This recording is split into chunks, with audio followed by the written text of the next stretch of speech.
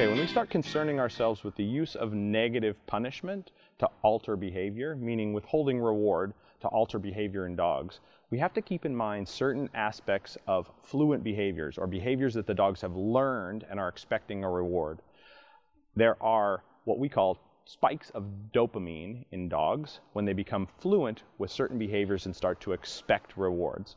And dopamine is a chemical released in the brain that is highly reinforcing. It makes anticipation of reward highly reinforcing. It's the substance released in the brain that makes people addicted to certain stimulants and things like that. Cocaine creates a dopamine release. There's a variety of these types of addictive behaviors that are related to dopamine production in the brain.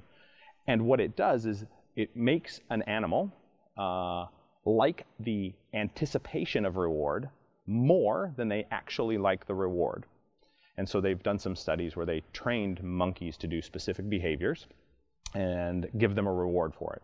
And as the monkeys attained fluency in the behavior, meaning they had done the behavior repeatedly, they were very confident about what they were to do, what their job was, and they had been rewarded a number of times, they measured the dopamine spike, or the level of dopamine in their brain, at various points. And what was originally expected was that the monkeys would get a dopamine spike, or elevation in dopamine levels, when they got the reward. But what really happened is the dopamine spiked at the point that the monkey was signaled that the behavior was about to commence. So at the beginning of that, and it's whether just recognizing that the situation or the cue to do it or the prompt to do it actually created a spike in dopamine. And it dropped off as the monkey accessed the reward.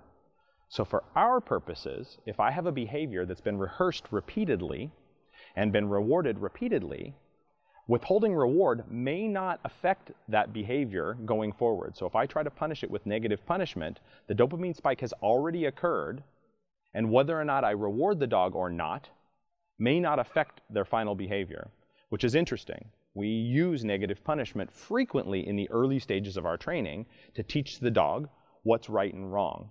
And when we withhold reward as a punishment in the early stages before the dog's attained fluency, it's frequently very effective. But we see with dogs that have rehearsed behaviors for longer periods of time and had lots of rewards that negative punishment is much less effective for those dogs. So an interesting side note for us to keep in mind.